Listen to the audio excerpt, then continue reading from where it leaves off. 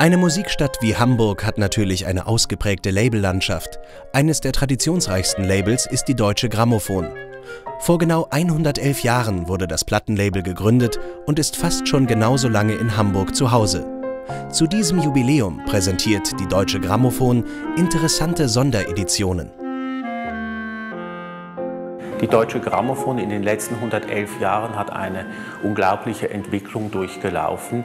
Der ursprüngliche Gründer der Deutschen Grammophon, Emil Berliner, hat das Unternehmen 1898 mit Sitz in Hannover gegründet. Er selber war der Erfinder der Schallplatte und hat damals angefangen, auf hydraulischen Pressen in den USA Schellackplatten herzustellen, hier in Deutschland, und klassische Musik darin einzufangen. Seit 111 Jahren veröffentlicht die Deutsche Grammophon Meisterwerke der klassischen Musik. Die 111 Jahre Sondereditionen beschäftigen sich mit den Veröffentlichungen und der Entwicklung der Deutschen Grammophon. Wir haben 4 verschiedene Sondereditionen, die wir kreiert haben. Ein 124-seitiges Buch, was die Geschichte der Deutschen Grammophon über die 111 Jahre illustriert und erzählt. Es beinhaltet auch 6 CDs mit 111 der größten Classic-Hits.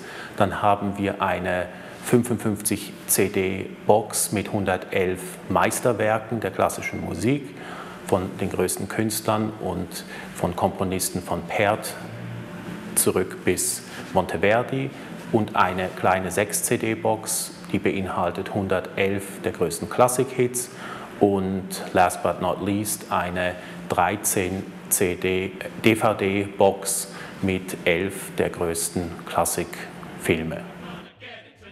Zum Beispiel Bernstein, The Making of West Side Story.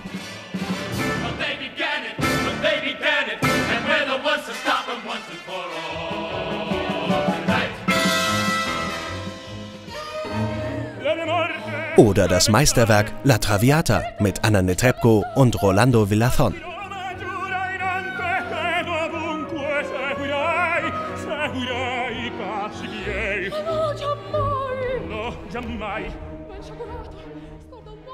Daniel Goodwin ist Marketingdirektor der Deutschen Grammophon, die ihren Sitz mitten am Baumwall hat.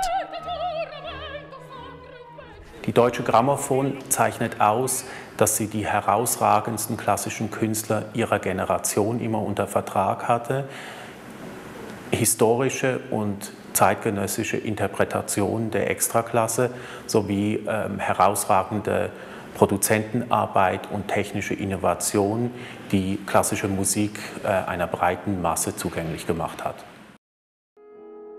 Weitere Informationen zur Deutschen Grammophon und den Sondereditionen gibt es auf deutschegrammophon.com.